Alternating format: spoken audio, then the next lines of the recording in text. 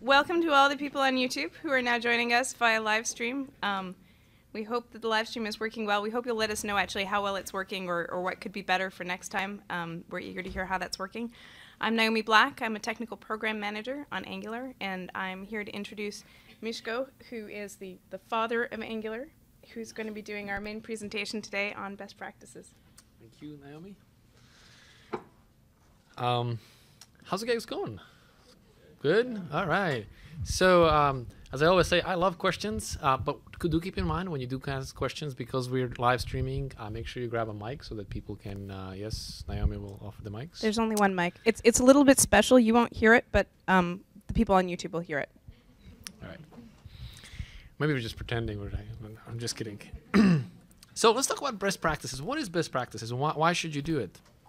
Well, best practices is, things that people kind of figured out over time is a good idea to do, because it helps to maintain the project, and it helps when people come on board to figure out how the project is structured, and also when you go to different projects, to kind of helps you to kind of keep in sync and say, yeah, this is kind of a good idea to do everywhere. And so, what are the kind of things that we have discovered over time are good for Angular? Is kind of the question that we're trying to answer.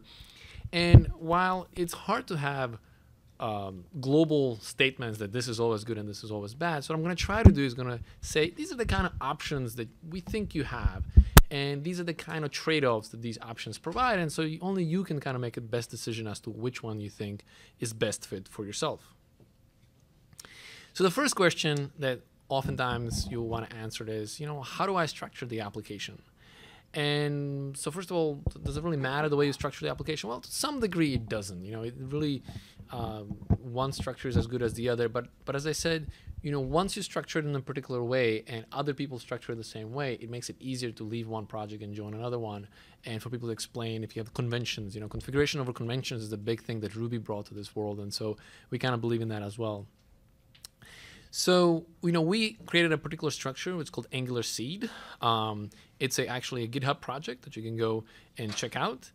It's at Angular/Angular Seed, and it basically sets up a directory structure where you have everything that you deploy in the app folder. It has a index HTML, both synchronous and asynchronous. We'll talk about the script loading later. All the resources are in particular directory structure, but more importantly, it has the whole environment for development. So anything outside of the app folder is things that you need for development purposes, but you don't actually deploy. And most important one of those is having tests. So we have example of end-to-end tests, how to write them and set them up. This would be an example of one. And similarly, we have an example of a unit test, and how to set them up and run them, etc. So we provide you with basically everything you need to get a basic Hello World application going and running. So that's Angular Seed, and we recommend that you basically clone the repo and go from there. Now, Angular Seed was actually created way before this other awesome project came along called Yeoman. And Yeoman is kind of the replacement of something that we kind of recommend people doing, because Angular Seed is a starting point. Once you clone it and start working with it, it mutates, and if we come up with a better practice, you can't take benefit of it, because you can't go back in time and check out a different version of Angular Seed. But Yeoman is kind of a dynamic directory structure. So with Yeoman, what you can do is it first of all sets up your directory structure similar to Angular Seed, but it also provides dynamic commands that allow you to add controllers, remove controllers, add directives, and all in a kind of an automated fashion. They also allow you to set up your testing environment, run your tests, manage your dependencies, and I'm sure a bunch of other things that I'm forgetting in here as well. So we actually recommend Yeoman. Few months ago, we actually had a tech talk on, a Meetup. We actually discussed Yeoman. Brian did a wonderful job, and so that's available on the Angular channel. You should check it out and find out more information about Yeoman and how to do it. So let's take a break for a second and have a little Zen moment over here. Oops. So Angular, one of the unique things about Angular is that we have dependency injection, and it's the thing that actually assembles the application and makes so that you don't actually have a main method. And this is a very unique point of view, because what it allows you to do is allows you to assemble the application in a different way for the purposes for the testing, for example. Or if you discover that there's a service that we've implemented and it's not quite to your liking, you can very easily with dependency injection replace it with some other service that does something that you like better. And so dependency injection is kind of the core of everything, and you should definitely embrace it and use it, because it's what Angular is all about. So let's talk about how we load scripts. So you have a couple of choices in loading the scripts. You can use the script tag, and you can use something like asynchronous module definitions like require.js. And they both have their advantages and disadvantages.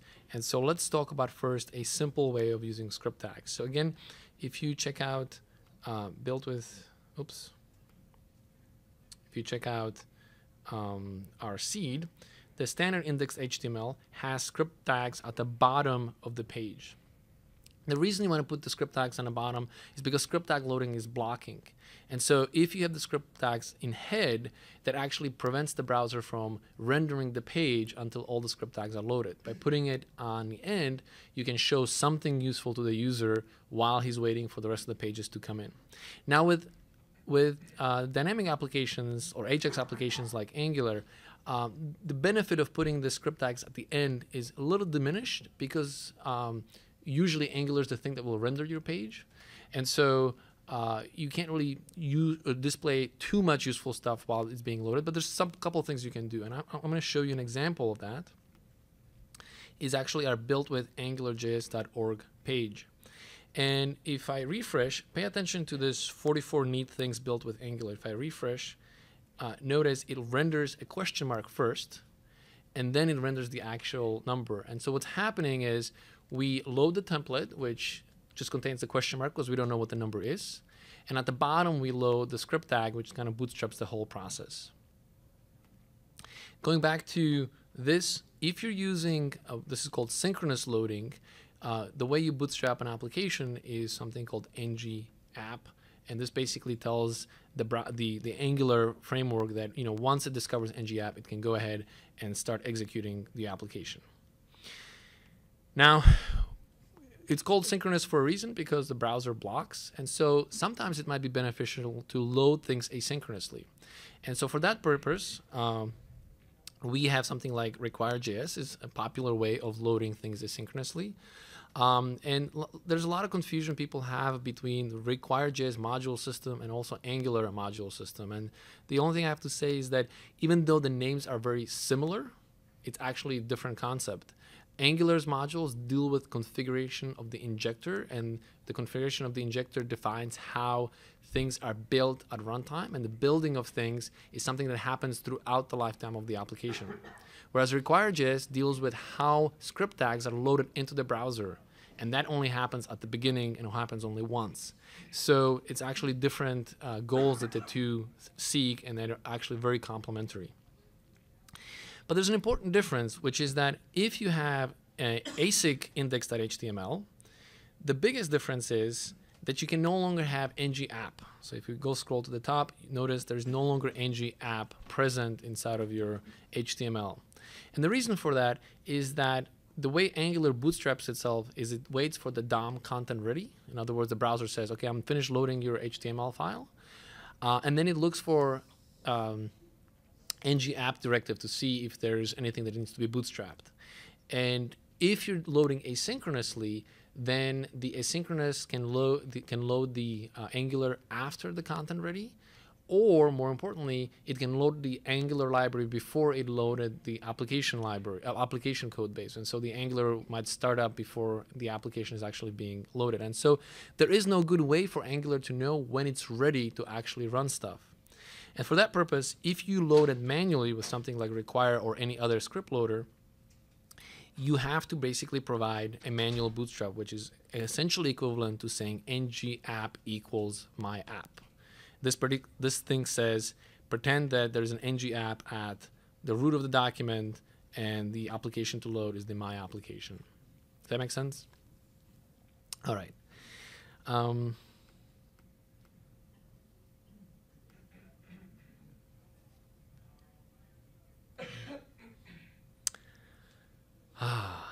of Angular. It's kind of relaxing. I can go fast at times, and so this is good to have little breaks. So oftentimes when you work with third-party applications, you lose things that are asynchronous. For example, you talk to a backend server that returns data, and then when you update the model, you're going to be surprised to discover that your UI doesn't update. And that's because you have changed the model outside of the lifetime of Angular, and Angular doesn't know that the model has changed, and so it needs to be notified of it. And a good way to think about it is that, you know, just like a browser flip-flops between the render state and the JavaScript execution state, you can subdivide the JavaScript execution state into just regular JavaScript and an Angular JavaScript. And the way you enter the Angular world is through the scope.apply method, which basically says that go perform any operation to change the model that you might have to do. And then when you're done performing the operation, perform its normal life cycle so that we can re-render and update the UI. So the apply method is kind of your way out of most third-party integrations. So when you're loading your first page, index.html, you can have a flash of unstyled content. That is, the double curlies that you placed in your page, they can show up. And the reason for that is because the browser renders the index.html before Angular has a chance to look for them and then replace them with proper behavior. And so obviously that's an undesirable behavior. And so there's a couple of ways you can counteract it. One is something called ngcloak. This is by far the simplest. And what it basically you're doing is you're putting a style that says ngcloak attribute display none, and then you're placing an ngcloak attribute on the body. And what that basically does is it tells the browser that please do not render the body. Angular has a directive called ngcloak, and what it does is basically removes itself from there. And so the browser loads index.html. There's unstyled content in there, but because of the style and ngcloak, the browser is told don't render anything. Once Angular boots, you see the actual application without any kind of flash. Now this is good. It kind of fixes the problem of the unstyled content, but the drawback of this is that there's a delay before you actually render anything. You know, you now have all the benefits of putting the script tags at the bottom of asynchronous loading it are kind of negated by not actually rendering anything to the user. So a slightly better approach is to do what the built with AngularJS has done. And here's an example again where I was showing you the number of things that are built with Angular. As you can see, if I refresh, it says it renders an unknown thing, and then it puts the actual number. And the way that actually works is if we go to view source. So here's the string, as you can see, neat things. And we have literally placed the question mark inline in there. And instead of using double curly, we're using attribute ngbind. And obviously, attributes are not rendered by the browser. And so this allows us to, this is essentially equivalent of putting projects.length, putting this expression into double curly inside of here. But the advantage is that, the advantage here is that we don't have a flash of unstyled content. So what we're recommending is that for index.html, you use ngbind instead of double curlies. Now, do you have to use it in your whole application? No, just in index.html, because once you get into your individual views or directives or anything that you dynamically load into the browser, that gets fed through the compiler before it gets rendered, and so there's no issue anymore. This is purely just for the first page load. And since the index.html typically is just the Chrome of the application, that tends not to have a lot of double curlies or a lot of bindings placed in there, so it should be pretty straightforward to do. So the next thing you probably want to do is you want to minify and do a compilation. So do you need to do minification is the first question. And our experience is that about 80% of what your application typically does if you build something, the conventional methods like jQuery, about 80% of what you write is actually just DOM manipulation. And so by using something like Angular, you already are ahead on the size of your application because you can remove that 80% case of DOM manipulation. So that's already a first benefit, not necessarily saying the benefits of minification of your code is become less needed. But still, there are reasons to minify code. And if you do minify the code, you have to know a couple of things about Angular. First of all, the views use reflection in order to access the model. So if you put double curly, and inside a double curly you put an expression like username, then it needs to have a property called username on an object somewhere inside of the model. And if a minifier executes and minifier then minifies, and the way it minifies is it renames long names for short names, and it most likely will change something like username to something short like A, it will no longer work because the reflection no longer works. So for this reason, when you use minifiers, you have to disable property renaming of the code base. Now you still can gain a lot of benefit from variable and parameter and renaming, and also removing the white space and all the other stuff that minifiers do. So the added benefit of property renaming is actually, depending on the style of the code base you write, might or might not be that big. But most of the benefits, the lion's share of the benefits is in renaming the variables and parameters of functions. And that's called basic optimization in a JS compiler. And by turning that on, you can get a lot of the benefits, but those parameters are actually used for dependency injection. So let's have a look. So suppose you have a mic controller. You can say, I need scope and a greeter being some service that's defined somewhere else. And what minifier essentially does is it renames those two parameters. And so when Angular tries to figure out what to inject, it will go and read the actual renamed name, and obviously the service name is not renamed and it will fail. So to help Angular out, you can create a property called $inject, and you can place that property on your injectable functions, and that basically says, oh, ignore the normal names and instead use the strings that are in here, and obviously the minifier doesn't rename these. But what it means is that if you know you're going to have to do minification at some point in the future, you need to place these annotations, these parameter annotations properly inside of your code base so you can take advantage of it. Now, typically inside of your tests, there's no need to place these because there's no need to minify tests. This is just for the production code. But placing this annotation in this style could be cumbersome because, for example, let's say you're defining what a greeter is and you say, well, there's some module factory greeter and it takes another service called window.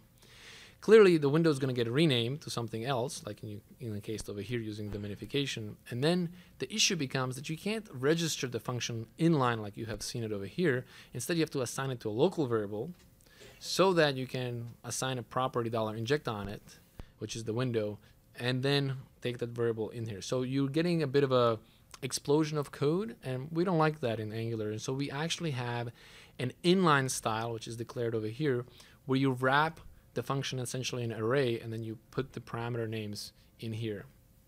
And with the inline style, you basically get the same benefit as the $inject property. And so these are the kind of things you have to keep in mind when doing minification. The other thing is we've already compiled Angular min.js with all the right settings and all the right performance optimizations that we could tweak into it. And so don't compile it again because chances are that you're not going to get all the right settings and you're going to break things. Instead, just include it as dependency. And if you insist on having a single JavaScript file, you can simply concatenate the Angular min.js either before or after your existing code base as part of the compilation process where things get minified.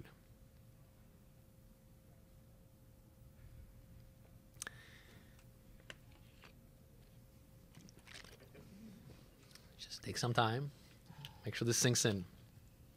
So the big thing about Angular is that we embrace HTML, JavaScript, CSS, and all the technologies that are there. But most of these technologies are for static documents. And so what we want to do is we want to extend the vocabulary of these technologies for dynamic documents.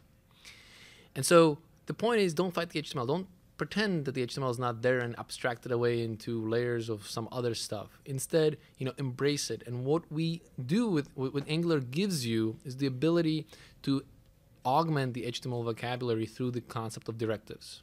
So if you really miss your blink tag and you want it back, Angular can give it back to you, right? You just create a directive saying, if you come across a blink tag, then do all this stuff to implement it.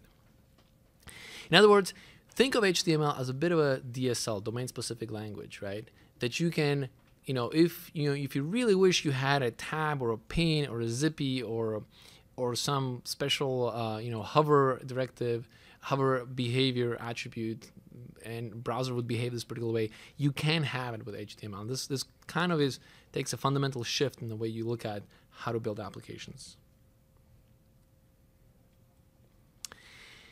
But there are limitations to what you can do with declaring this component. So first of all, one way to declare a component is as a component as an element name. This is what's shown right here. In other words, you can make a new thing like a tab or a pane or a zippy.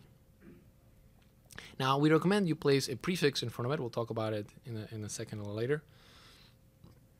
But you have other ways of declaring it as well. So you can use it as an attribute. It doesn't have to be an element name.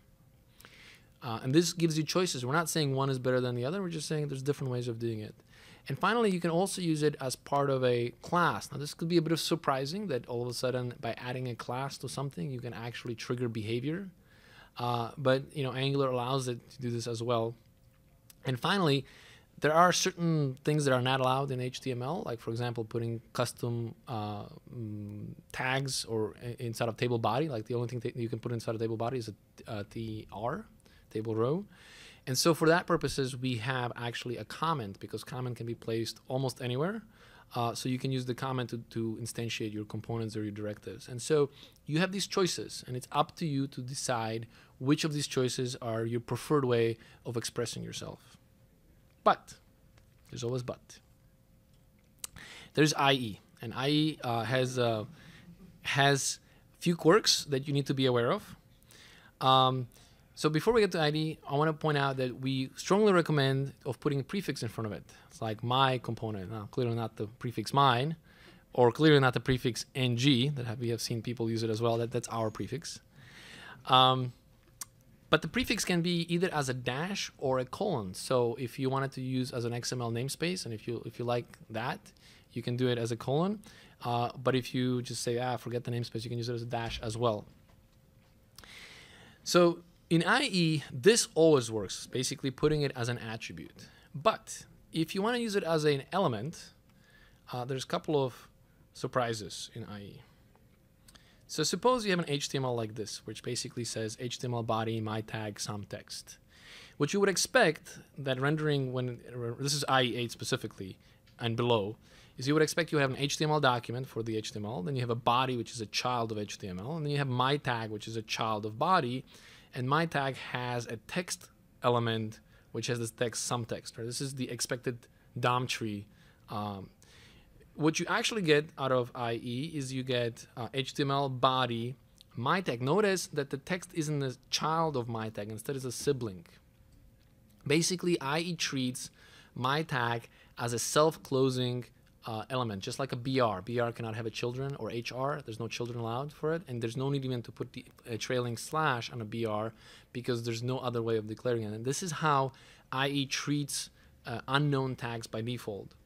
And notice it also creates this, it treats the trailing or the ending tag as a self-closing tag by actually taking it and inserting it with the invalid character slash in there. But there is a way around it. So it turns out that if you just say document create element and specify a custom name, then IE says, okay, now it's a real thing. I will behave the way you were supposed to. So you have two choices. You can either declare a namespace, and then use the namespace and then fixes it, or you can do what we're basically showing here, that it's saying if you are IE less than 8, please execute these things. Now, that means that you cannot place these things inside of at the bottom of the page, because IE needs to execute the script tags before it sees the custom elements. It also means you cannot do it asynchronously. So this has to be at the top. So that kind of things to remember. Also, IE does not have certain things like JSON out of the box, and so we expect that for IE you get a polyfill to bring it up to modern standards. So you get polyfill for JSON and also polyfill for some APIs like string to trim, etc. So finally, some people feel very strongly that if I add a new element like my component or a new attribute, that actually doesn't run through the HTML validators. And for those of you who feel strongly like that, we give you the option of prefixing everything with either X or data. And that should make the validators happy. So the X and data prefix are essentially ignored and stripped away. And then you have a choice of using either a dash or a colon for your namespaces, and that hopefully should give you plenty of freedom to decide which way you want to set up your templates.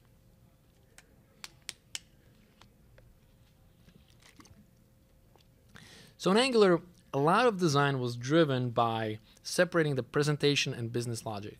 We wanted to make sure that by separating the two pieces out, you get a lot of benefits. One is testing, because if you have them mixed together, it's very difficult to write a test that automatically requires a special DOM to be present. The other thing is that by separating the presentation and business logic, when you look at a controller, you understand the behavior of the application, because all of this stuff about how do I render it is subtracted away from it. It's just purely just what the application does. And so that's a great benefit that Angular brings to the table, and a lot of design decisions, namely how we structure the scope and the view and the dependency injection, were specifically done so that you can have this clean separation. So please, don't undo our work by putting DOM back into the controllers.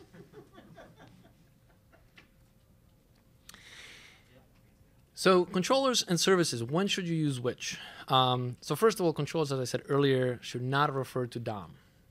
If you really need to do DOM manipulation, that's what directives are for. We'll talk about them separately. And controllers really should have the behavior for the view. In other words, what should happen if I click X? Or where do I fetch the data so that the view can be rendered? Those are the kind of questions that the controller is interested in. Services, on the other hand, are interested with how do I do X? So let me give you an example. Let's say you have an email application and you wanted to mark a particular message as read. Presumably, the marking of the message read can be done in a lot of different ways in your application and from a lot of different locations. And so the behavior of how do I mark a message read should be placed inside of a service. But the glue logic that glues the view to a particular service, and then the logic that also fetches the right email messages to be rendered for the view, that should be placed inside of the controller. There's other differences between controllers and services, namely that controllers, you get a new instance per view. So every time you navigate to a view, you have a new instance. Whereas services are singletons. So they're for the duration of the application lifetime, which means that things that need to be cached and not destroyed between view navigations are perfect places for services. The other thing you want to keep in mind is that oftentimes people on a mailing list ask, I have one controller and I need to call some method in another controller. How do I get a reference to another controller? Well, that's a dead giveaway that your logic should be inside of a service, not inside of a controller, because the controller is really meant to just hook things up together. And so if you need to have something that's actually needs to be done from two different locations, service is your friend. Now, as I said, services should not refer to DOM either, with a little caveat. And the caveat is that sometimes you, for example, need a service like a dialog box that is responsible for pulling a dialog template in and rendering it. And a dialog box really needs to be placed, it needs to place a div inside of your body of the application. So it's not like a directive that you have to place somewhere. It's just something that needs to happen in order to get the job done. And in that case, very limited amount of DOM references might be acceptable inside of your service. Keep in mind that every DOM reference you create could be a source of a potential headache from a testing point of view.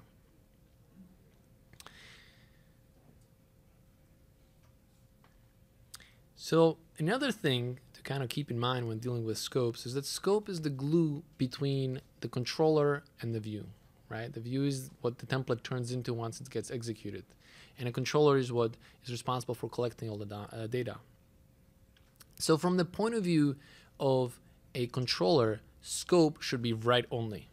In other words, the controller's job is to collect the data that needs to be rendered, place it in a scope, and be done.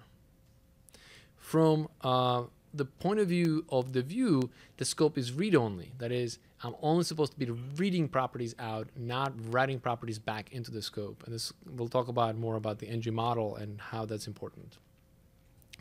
People oftentimes think that the scope is the model, and that's not the case. Scope has references to the model. So you create your own model object, and then you put a reference to the model object from the scope. So in the view, you say model dot whatever property in the model you want to access. Similarly, if you have a form, you should have a form model, and then the scope basically says model dot property X, and then the scope, the view is updating a property on a model, not a property on a scope.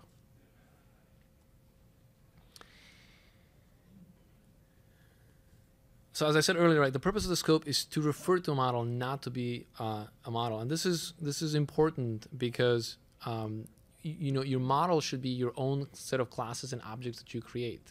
Unlike most other frameworks, we don't force you to inherit from any particular object or any particular class or any particular structure or special getters or setter methods for your model. So you really should be free to declare any or reuse any existing object as your model for that purposes. Now, there's this tricky part about the bidirectional data binding, and I say tricky because whenever you have ng model, sooner or later somebody basically files a bug like this with us, and we get plenty of this. And let me actually demonstrate what this bug does. And yes, thank you. So here is inputs, two inputs over here, as you can see. And one is inside of a switch statement, and one inside of it's outside of the switch statement. The fact that it's inside or switch is irrelevant. What matters is the switch statement creates a new scope. So here's an interesting behavior. When I start typing here, the other form changes, but the moment I start typing here, they become disconnected, and typing at the second one no longer changes the other one. People, you know, there's got to be a bug filed every month about this particular thing. I know it's unexpected and it's strange behavior, but if you think about it, it actually makes sense. What's happening is you're saying that you are binding to a property called the field, and this is binding directly on a model. This is where we were saying you should be using scope purely as a read, not as a write. And so the strange behavior becomes because the parent scope has the field, which was over here, and when I type it, the child scope gets the property inherited. This is how prototypical inheritance works in JavaScript.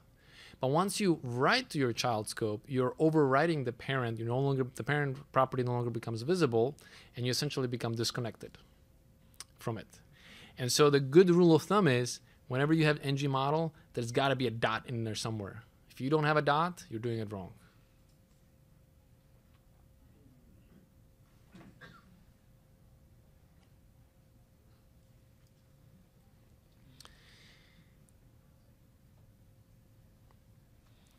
So the way Angular does watching of model is through basically a very fancy way of dirty checking.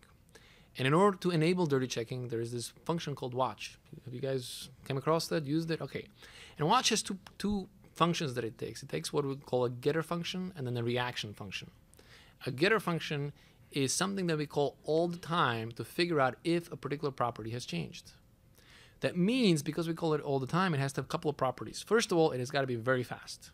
So don't do anything crazy inside of the watch function, because it's a sure way to make your application slow. The other thing is it should have no side effects.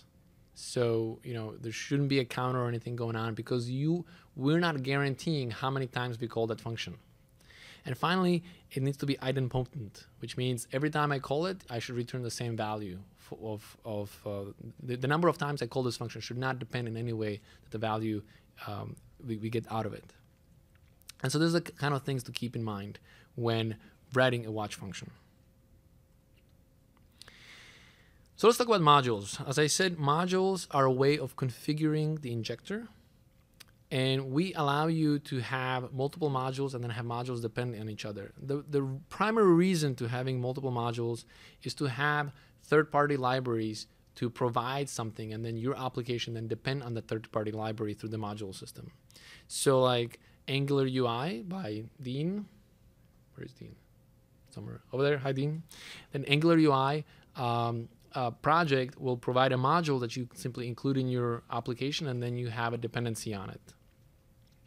Now, people just take the module idea and they kind of run with it and then go crazy, and they create a module. They take their application and they chop it up into different modules, and they'll have a module for all the controllers, and module for all the directives, and module for all the services.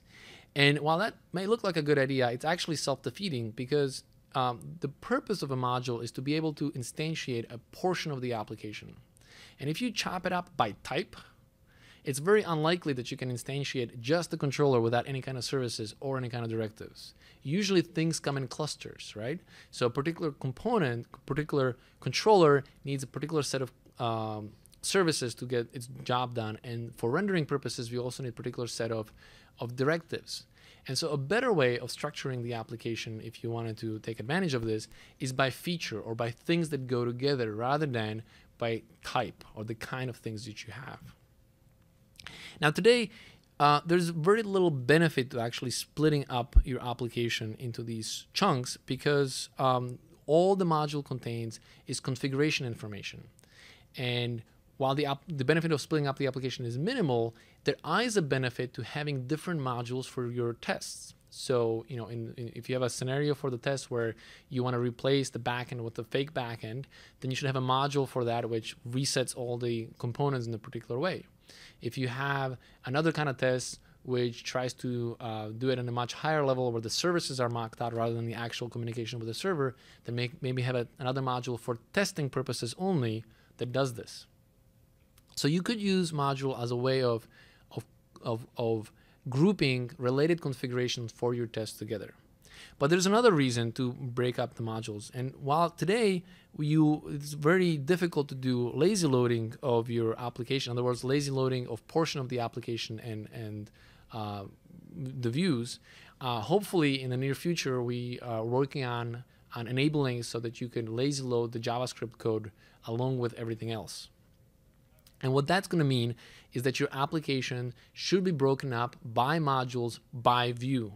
So each view should have a separate module. And the reason it's by view is because those are all the things that are related to each other, and those are all the things that we'll need to bring it together. And the view is what we're going to be able to then lazy load partially in the future. So if you really insist on chopping things up, by view is a good way to go rather than by type.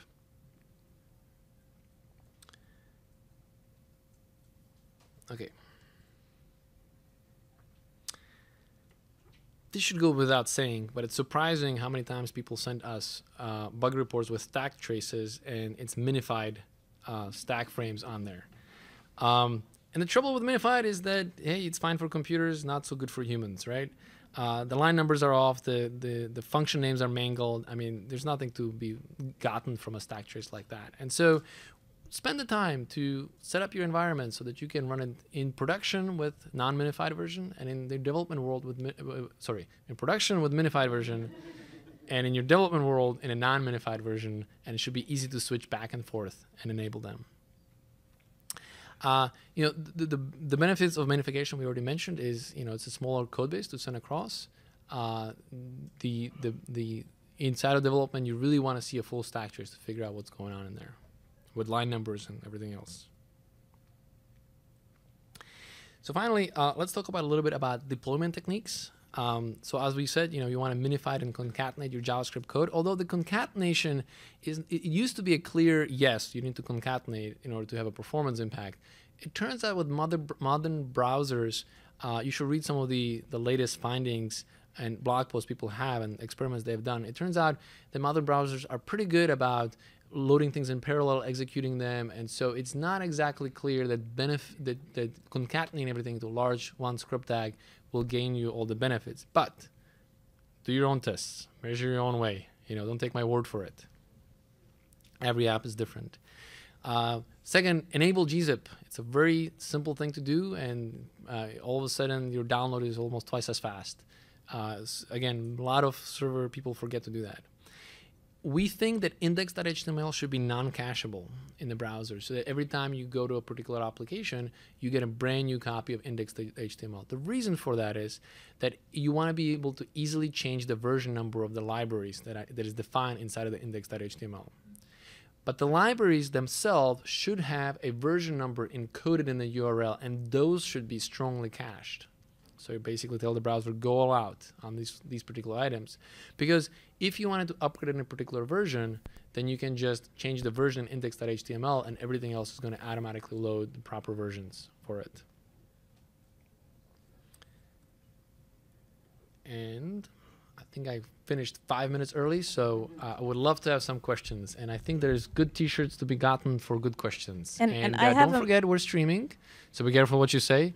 But do get also a mic before you say anything. So I have the mic over here, and I'm going to ask you to also speak up so that everybody in the room can also hear your question. So question over here. Hi. We're about to deploy to production our app rewritten with Angular. My question is it possible to precompile the HTML? Because when we do ng include, it's going to be a string, right? Is it possible to somehow do a compile on the back end, so when we get to the browser, it's already in JavaScript? So your question is, can you precompile the templates on a server? Correct. Not as of yet. That's a very complicated thing that you're asking, and we're thinking about this problem, but we don't think that ever is going to be a seamless solution. If we do allow you to do this in the future, it's going to be it's not going to be a trivial setup because of the nature of this particular problem. Okay. But it turns out that the compilation does not take that much time. So you gain a lot more benefits by concatenating things together. So for example, in the case of an Angular application, if you have lots of small views and lots of small directives that have their own files, you can benefit greatly by having the browser make a single request rather than lots of small ones. And the way you can do that is Angular has a template cache service, and you can auto-generate a module where you read the HTML file into a string, and then you just put it as a template cache.put in your URL and the content. And then your application still looks like it's fetching from the server, but actually everything's pre-cached in the browser in a single shot. So it's a bit of a work you have to do on your side to generate this module, but once you do, then you get great benefits in terms of performance. Are you saying you serve the index.html along with the templates that will be in the ng include? I'm saying that take all the stuff that's related to a particular view, put it in a single module, and things that are HTMLs, they can be pre-cached by executing a piece of JavaScript that basically says template cache.put the URL where this HTML would have been and the content of the HTML. I see. All right. Thank you. Question from this side of the room.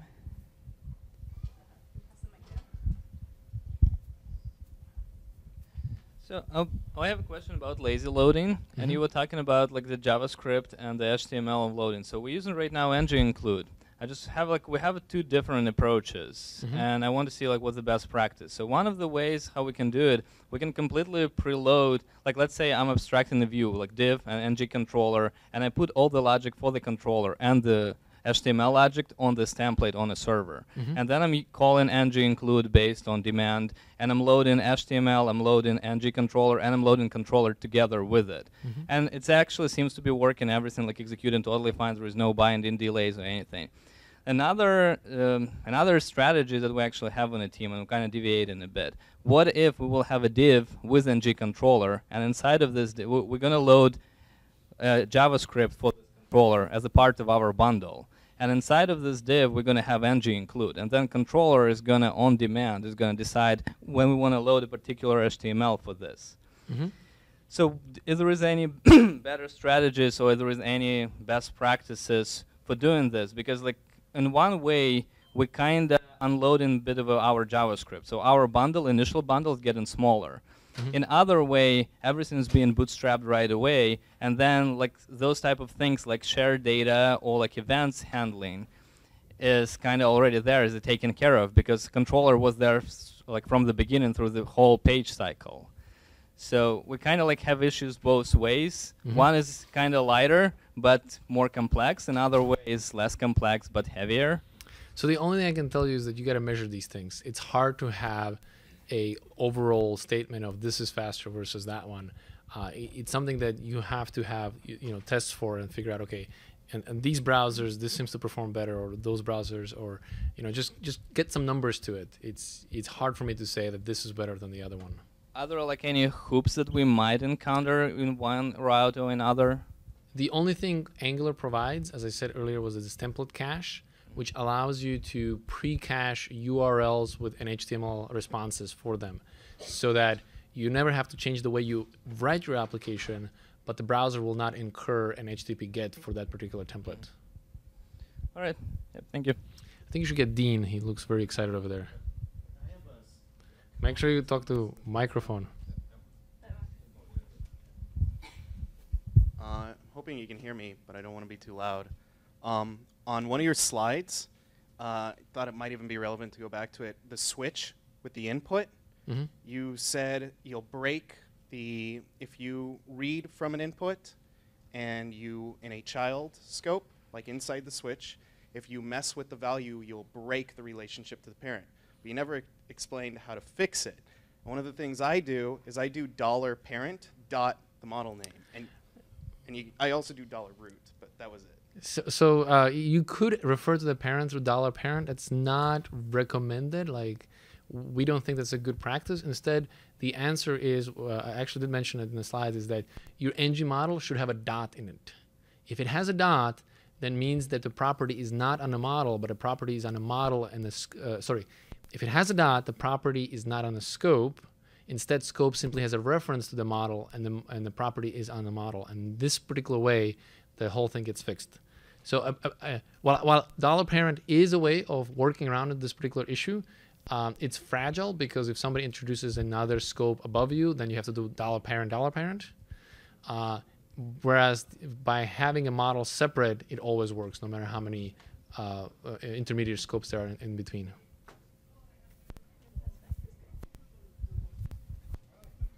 Me? All right, cool. Hi, my name is Gene, and I'm a software engineer working at Ancestry.com. We've implemented this bunch of services that make AJAX calls, and then I'm curious about what's the best way to get the data back from that service which is not synchronous. So right now, actually, we are broadcasting the result back to the controller, and that controller implements the listener.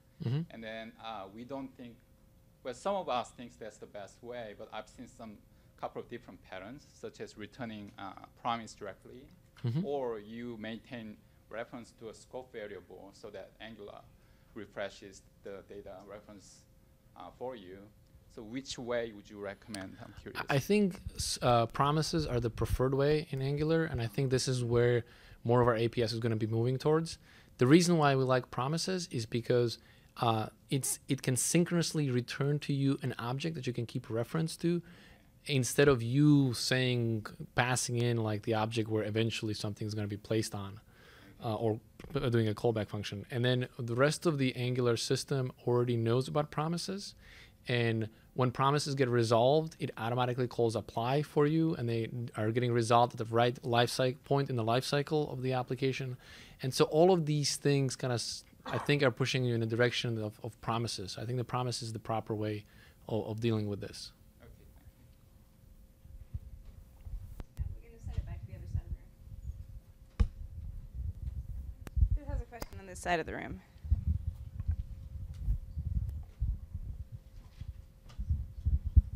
I have a question regarding performance. So one of the things I noticed was that we were running into some performance issues with Angular, just from if you had lots of rows in something, because it's an update, lots of models, run lots of filters, and so on. But my question is slightly different. I want to know, like, what happens if you have lots of different views, like, for example, you have tabs in your app, like your app is very deep and people move around it for a long time. So a lot of stuff gets instantiated, and then you update something on your root scope because it's used in lots of different places. The single source of truth, right? You want it to be in one place.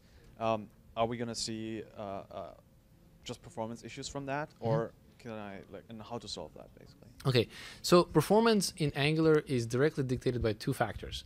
One is how many bindings you have on a page, and the second one is how expensive the getter functions are. So as I said, the getter functions need to be really, really fast.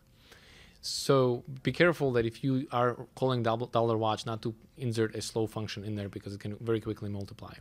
As far as number of bindings on a page, it doesn't matter how big your application actually is. The only thing that matters is what's currently rendered.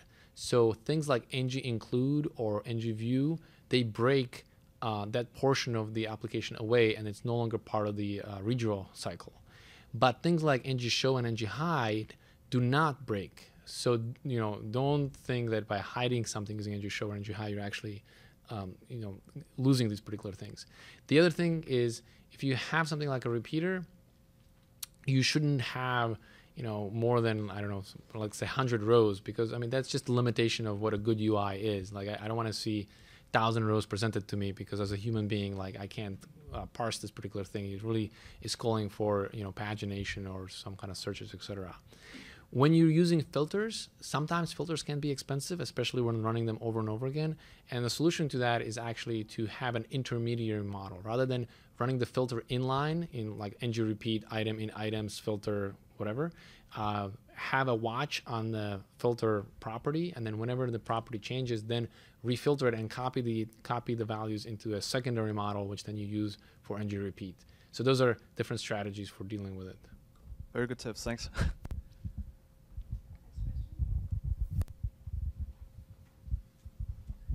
Hi, so we're actually implementing Angular on the front end in a pre-existing Rails app, and one of the things we've come across is that sometimes when we return ERB partials with ng attributes spliced into them, because like I said, we're splicing Angular into existing apps, right, rather than rewriting everything, the ng attributes come back dead. They just don't do anything. So the question is fairly simple. Can you maybe enlighten me as to why? So I'm guessing that the way you're putting these things in is you're using probably like inner HTML or something? Yep. Okay. Angular needs to know when the DOM changes. And specifically, Angular kind of wants to be in charge of the DOM changing. So what's happening is Angular thinks it's in charge, and then you're kind of going backdoor and putting in inner HTML. You can still do that, but you have to run it through you have to notify Angular. So the way you do that is there's a compile service that you use to compile this particular thing and run it.